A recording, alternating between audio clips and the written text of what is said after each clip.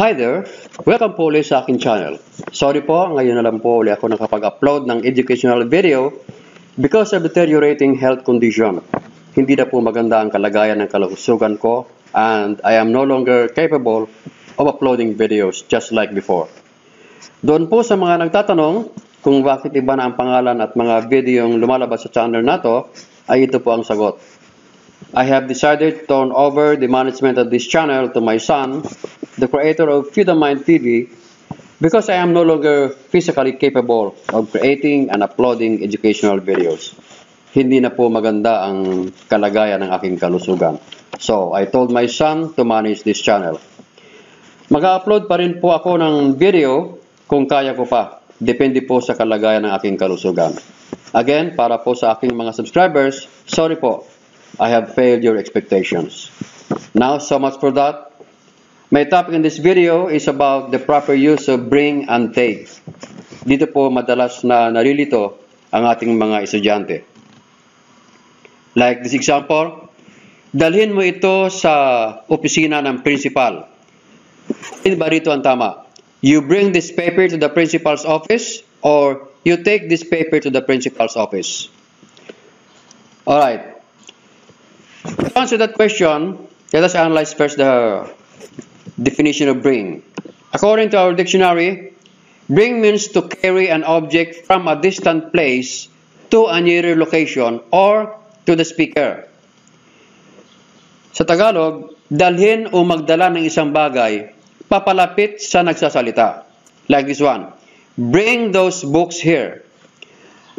Ang action ay mula sa malayo, papalapit sa speaker.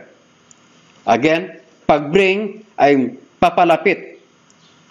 Okay. Sa take naman, take means to carry from the speaker or from a near place to the listener or to a distant place. Sa Tagalog, dalhin o magdala ng isang bagay papalayo. Like this one, take these books there. Ang action ay mula rito sa speaker, papalayo. Okay. So, sa ating unang question, alin ba rito ang tamang sagot? You bring this paper to the principal's office or you take this paper to the principal's office? The correct answer is take. Kasi, ang action ay papalayo, papunta sa principal's office. Now, let us always remember, pag bring, palagi natin tatandaan yung word na here. Ibig sabihin, magdala, papalapit. Pag take naman, tandaan natin yung word na there. O magdala, papalayo. Just like when you are ordering something from Jollibee or McDonald's, kung gusto mong dalhin papalabas, sinasabi natin na take out. Pag sa loob naman, dine in.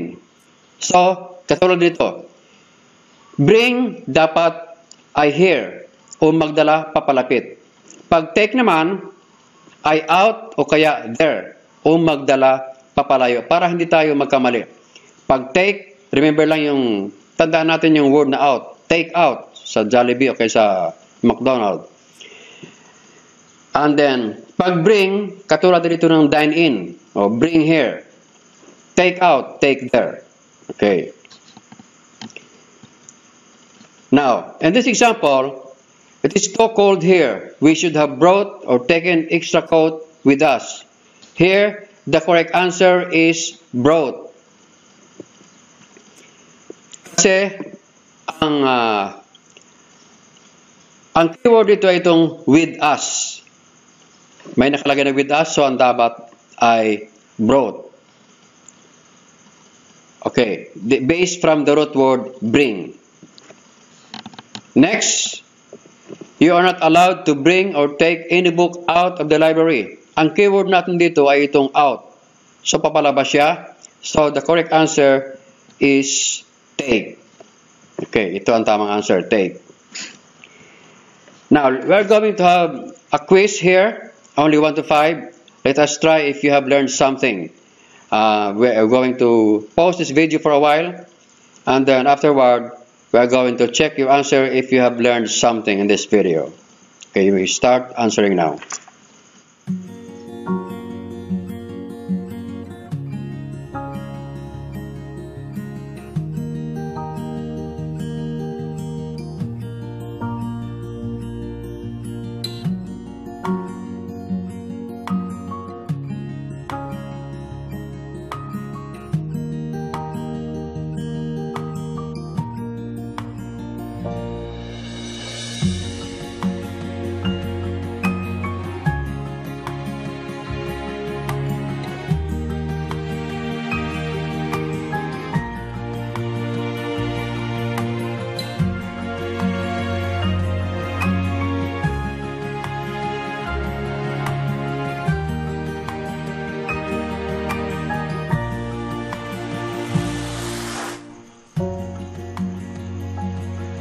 Number 1, it is raining. Have you brought or taken a raincoat with you?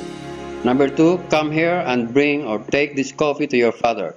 Number 3, old folks believe sweeping at night brings or takes bad luck. Number 4, the patient is not here. He must have been brought or taken to another hospital. Number 5, the robbers in the mall were brought or taken to the police station for interrogation.